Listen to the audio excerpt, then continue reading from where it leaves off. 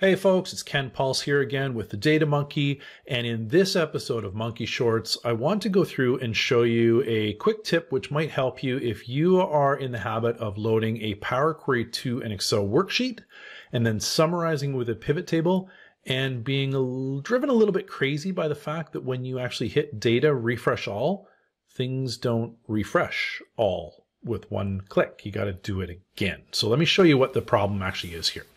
So the first thing I'm going to call it is on the left-hand side here, I have my transactions query, which I've used Power Query to combine all of the files in this Monkey Shorts source files folder.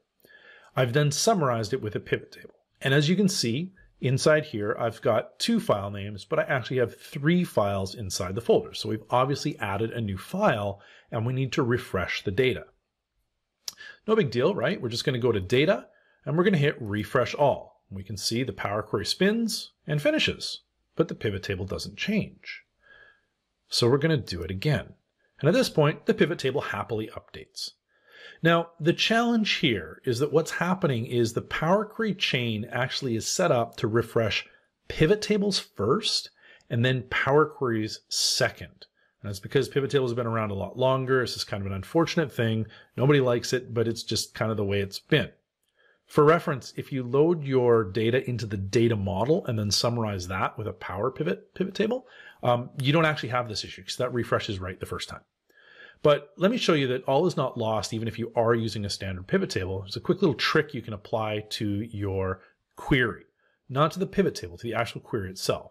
So if I go to Transactions, right-click on it and choose Properties, I'm going to uncheck this Enable Background Refresh setting. Okay, so this is the actual property of the query itself. And I'm going to say OK. And now what I'm going to do is I'm going to flip back to that folder. So here it is. And I'm going to grab the July to September file and I'm just going to delete it. Okay, we're going to get rid of it. So in theory, when we come back here, what we really want to see is when we go to Data Refresh All, we just want these rows to drop out of the pivot table because I don't really care about the table. I'm not really looking at that anyway, right? So here we go, Refresh All. And boom, just like that. Okay, so remember that if you want to get this to work, you need to disable the background refresh on your query connection.